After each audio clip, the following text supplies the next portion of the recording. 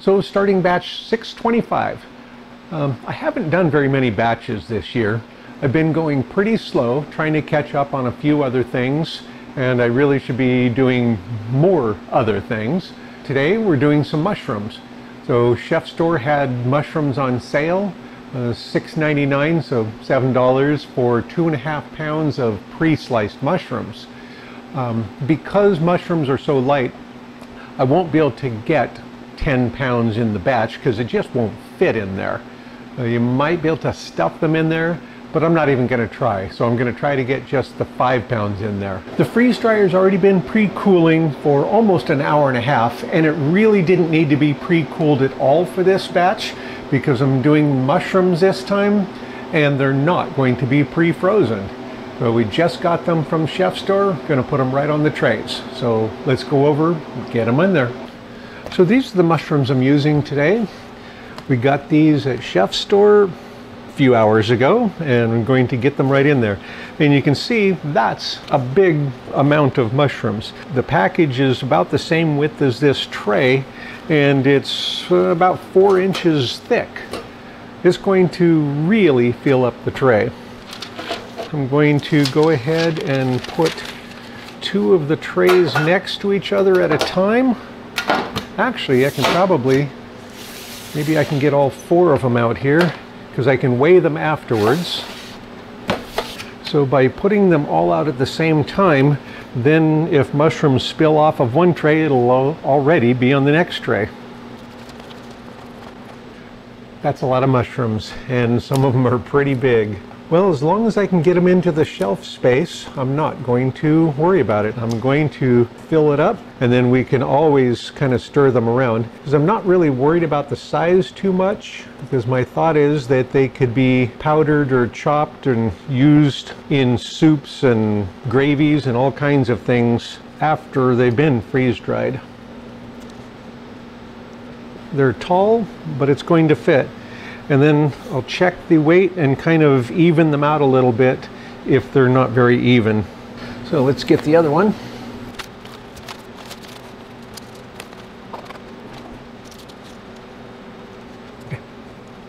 Okay, well, let's give it a quick check for weight and see how close they are. Okay, that's 1306. That's 1344. They're not that far off. I'm going to put a couple more on this one. Okay, that's going to be close enough. And we'll do a quick check on this. And then I'll get final weights. 1317. Okay, 1319. So these are all very even. Now we'll get our weights on them.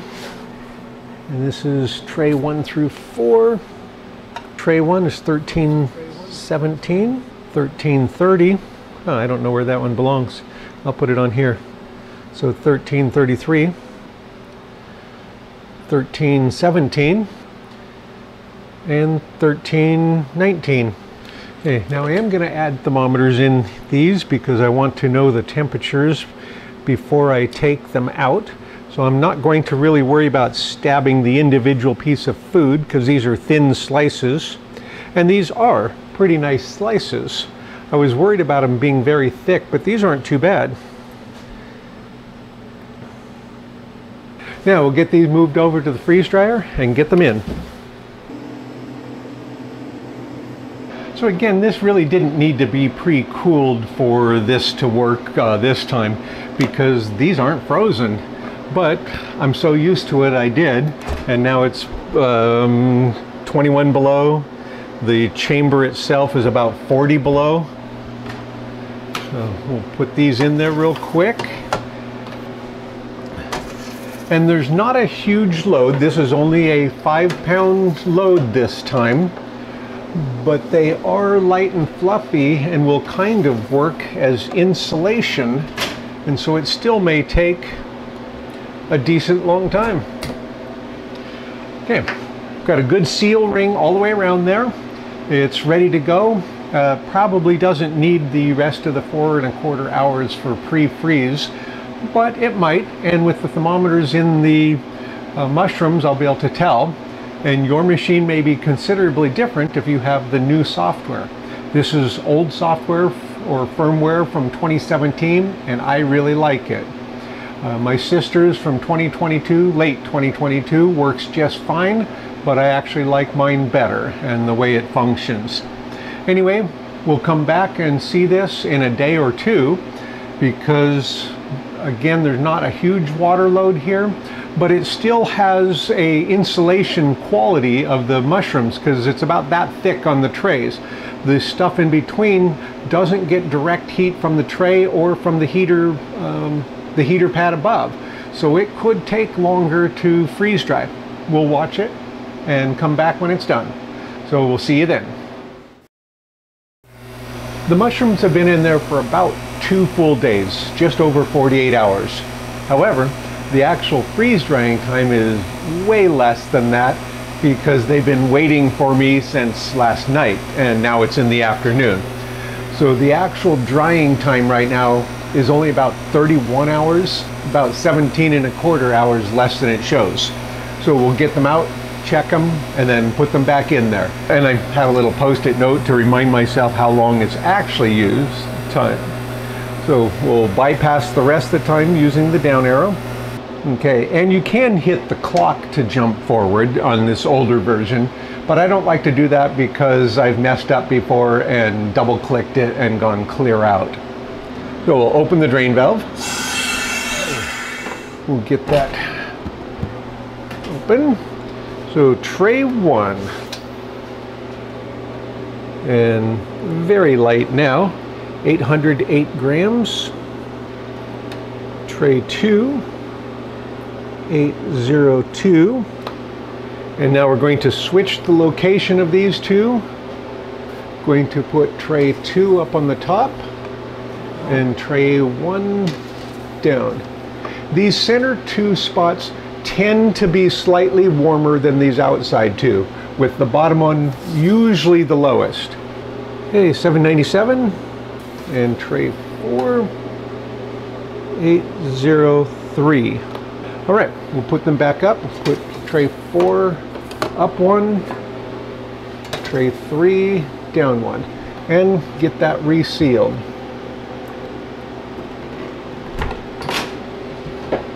So I've got the drain valve closed and we'll get it restarted. I'm going to just add more dry time.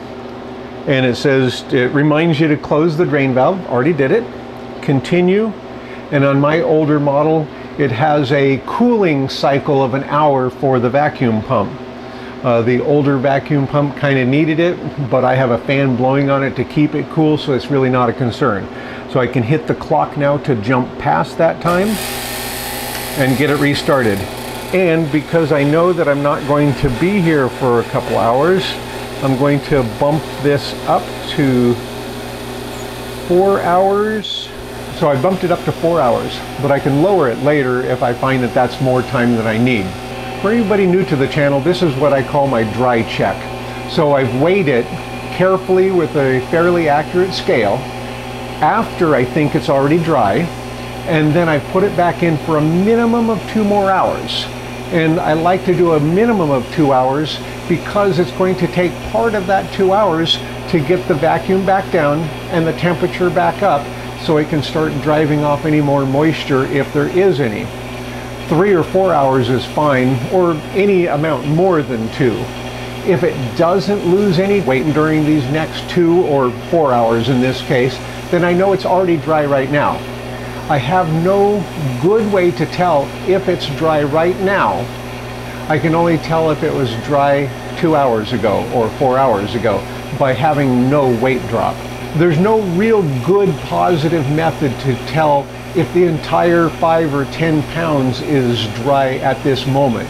There are good meters that start at $1,000 to $6,000 that can tell you a small sample is dry, but it doesn't do the whole tray.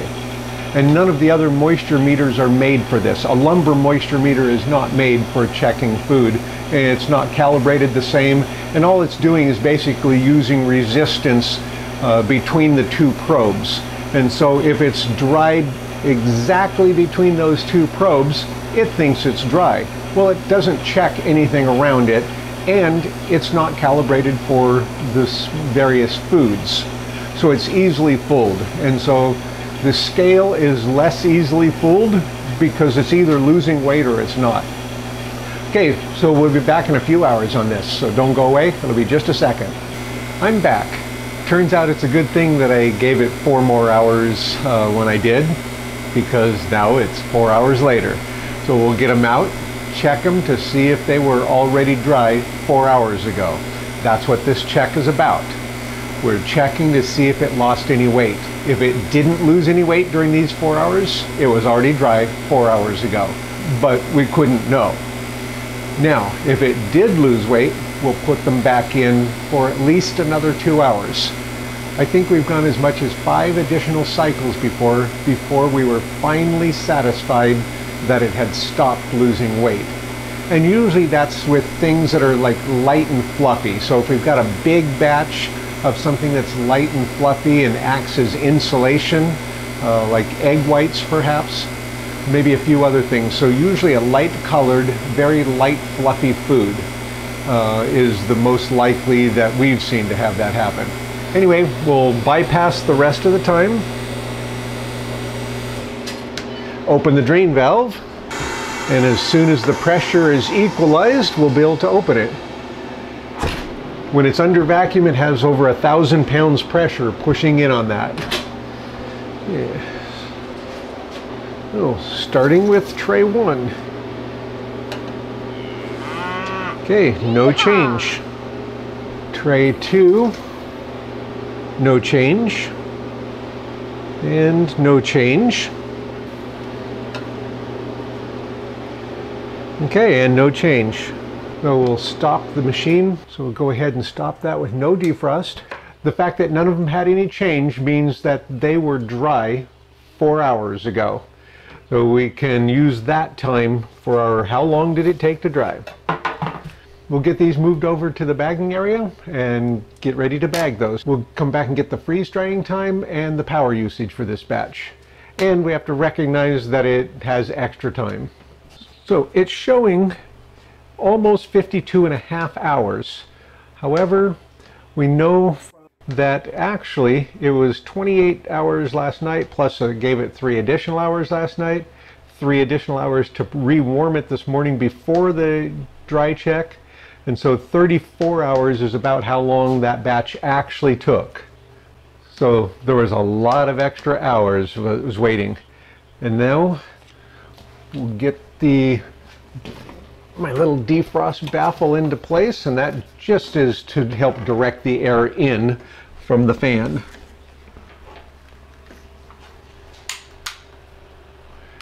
So that batch took 28.34 kilowatt hours and would have been considerably less if I'd been there to take it out on time.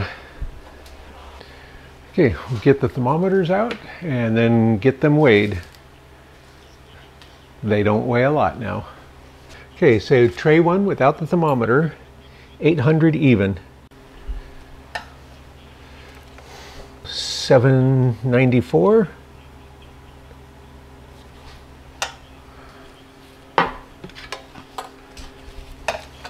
789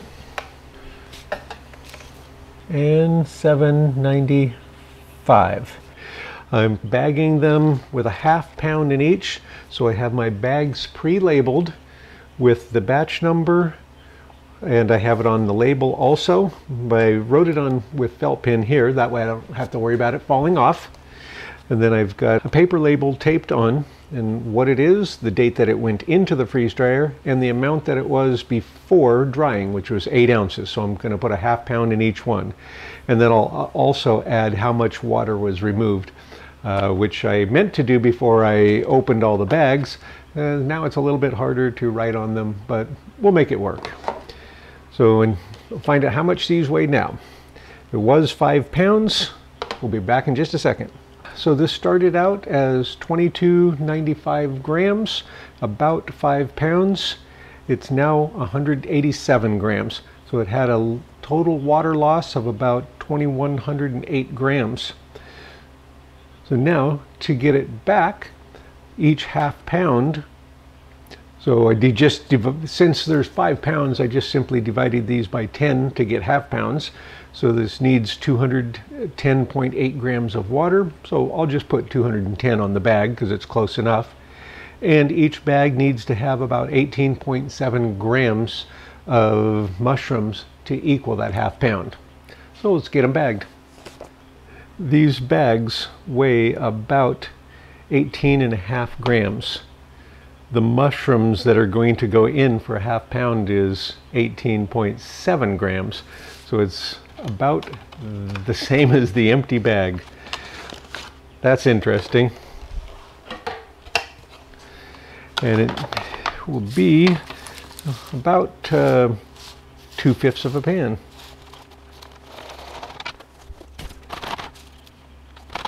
Shake those down a bit so that they fit. And of course you could crush or powder these if that's what you're after, and they could have been cut smaller before I started. But I really wanted this size because I don't know what I'm going to use them for later. These would be great to just rehydrate and saute. In fact, we should do a bag of these. Taxi!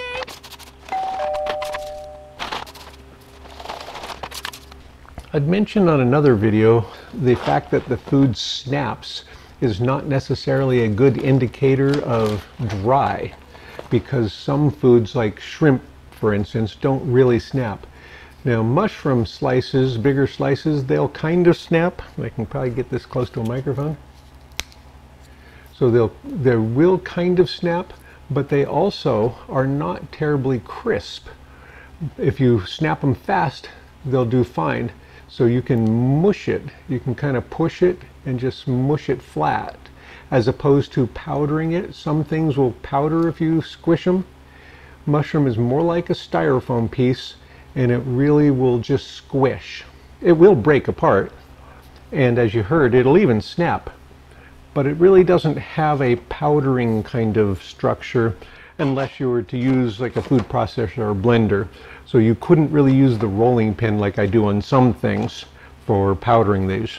Yeah, I'm going to add 300 cc oxygen absorbers to each of these and then get them ready for heat sealing. And you can see the little indicator right here. It's kind of a salmon color. And if I cut the top off, and as soon as I open it and let any air in, it will turn color quite quickly. You can see just a few seconds and it's a blue color. It will also turn back to the other color if you put it in a bag with no oxygen. So if I put it in another bag with oxygen absorbers, that will turn back to the salmon or pink color. Okay. I'm going to tuck these down the sides to make sure that they don't end up in the zipper. And I'm moving each bag to the side so that I make sure that I get each bag. I don't forget one or double up on one. And then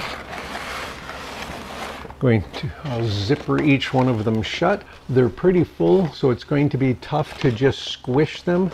So on these, I'll grab the two sides and kind of start closing them from the sides and pull apart, and that will push the seal together.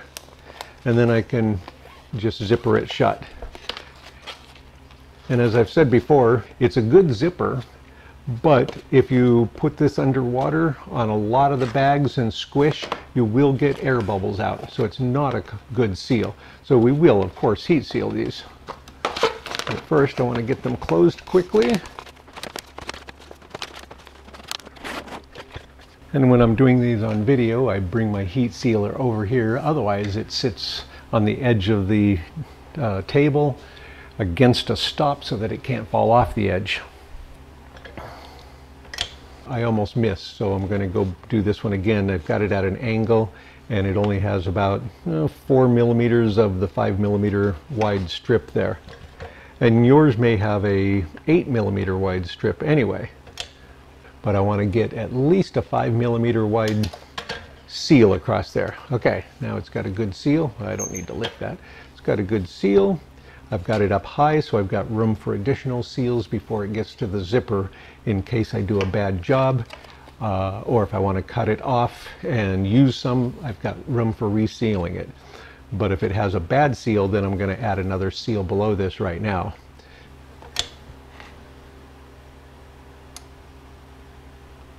Then I let it cool for a few seconds before I release it,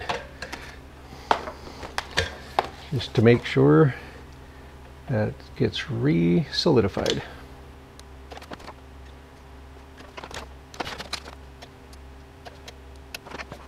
And finally, as usual, before I store them on the racks, I'm going to put a gross weight on each bag. So this bag weighs 45 grams the way it is right now. And I could use a more sensitive scale, and maybe on these light things I should. So this weighs 45 grams, and if it bounces between two numbers, I'll take the higher number. If the weight of this bag starts to get heavier, that means something's getting inside. It can't be just something bad that I bagged to begin with. It has to be getting inside to get heavier. That means I've got a bad bag. Either the bags were bad, or I've punctured it, or I didn't seal it well, but in some way moisture's getting in. Okay, as soon as I've got these all labeled, we'll put these on racks.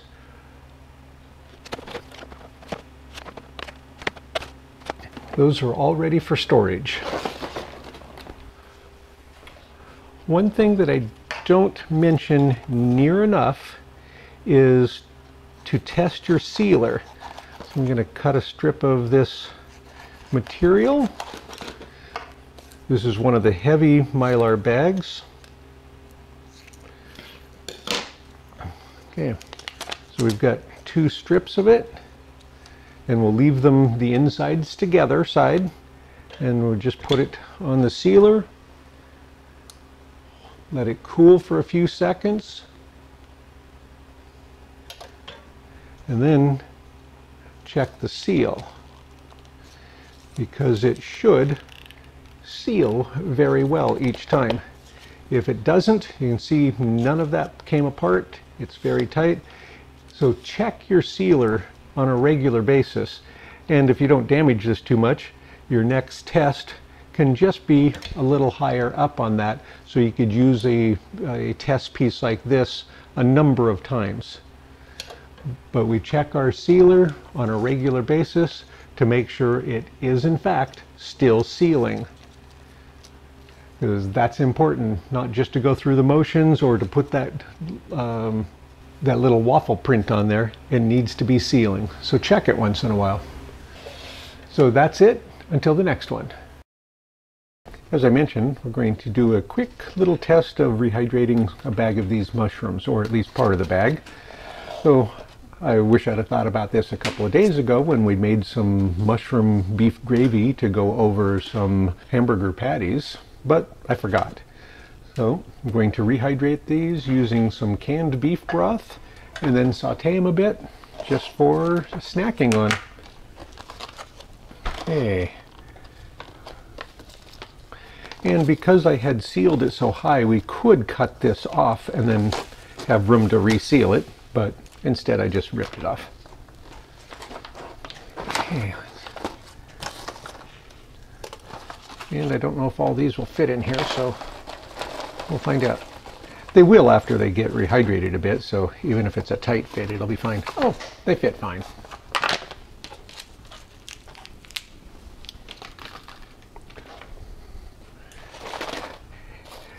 And since I'm going to just drain them and saute them, I don't need to worry about how much moisture I give them, because I'll just use that in the pan afterwards. So I'll just kind of top it off. If I were putting them into some kind of soup or something where I needed to get that hydration level correct, then I would add the 210 grams like it says. But with this, it's not going to matter, as long as I have enough of it. And that should be plenty right there. Because I'll just get them below the surface there, and then let them sit for a few minutes. It shouldn't take long. Mushrooms usually rehydrate very quickly. but these were a fairly decent thickness, so it might take a few minutes. Okay, so we'll come back to those in a few minutes at the stove. Got some butter heated here, and the mushrooms have been soaking in there for just a little over 15 minutes. And of course you could have chopped these if that's what you want for size and shape. You could even powder them to put them into soups or sauces, but I just left them as the slices they were. Going to just get them out of here and into the pan.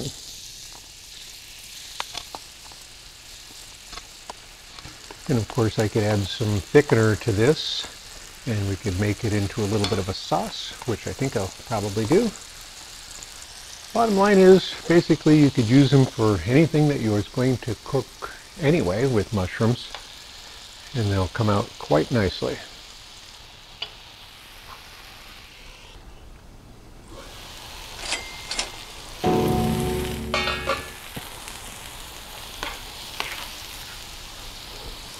All right, that's good. So I took the rest of that beef broth and added a bit of cornstarch to it so we could thicken it up a little bit. This would be good over mashed potatoes. There we go. So done. Ready to use over anything or just to snack on this way. And I'd added a bit of salt and pepper to the beef broth to season it up. And of course you could add whatever seasoning you want. That's good. So this will work fine with anything that you're going to use mushrooms for anyway, as long as you're planning on cooking them. If you want them raw in a salad, I would say don't rehydrate them at all. Just leave them dry and put them in, just the same way I would do tomato slices. I wouldn't rehydrate them before I use them, unless I'm going to make a sauce out of them. Okay, that's it for that one.